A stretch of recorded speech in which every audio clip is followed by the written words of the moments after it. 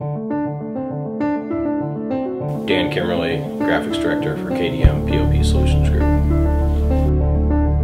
We recently purchased our third HS100 Pro about 2 months ago.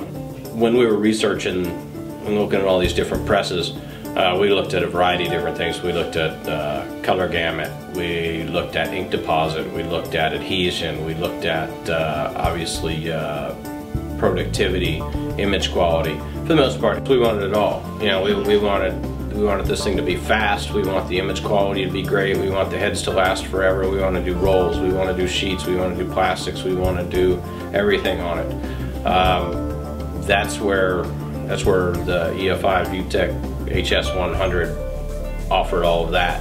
There's many things that impressed us about the HS100, and I was very surprised though with the HS100 was that it had the best color gamut, and at the same time it had the lowest ink deposit of the ones I tested, which I thought was quite a surprise.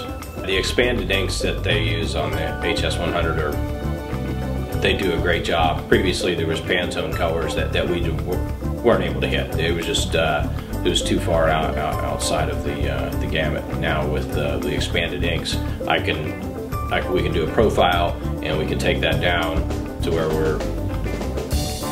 we have a good quality image, yet we can go outside of that color range and really hit some of those difficult Pantone colors.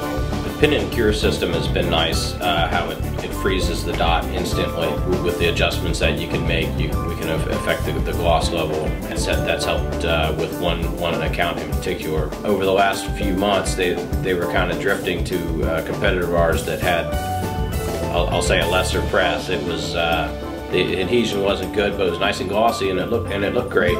So we got the HS100, and that was something that was a big factor in getting in winning that client back, so to speak. Was now we could do the glossy look like they want, and we have good ink adhesion.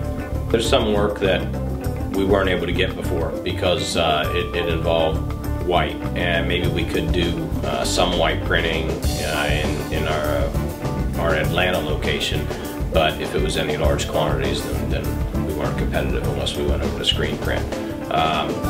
So now that we have with the white heads on this thing, we're able to do some fairly large production jobs with white.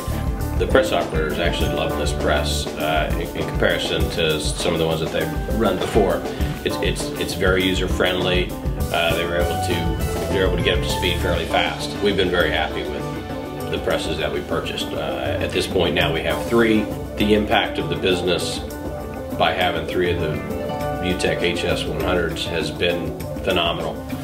There's been quite a shift of work going from screen print and offset over to digital, and I only expect that to continue.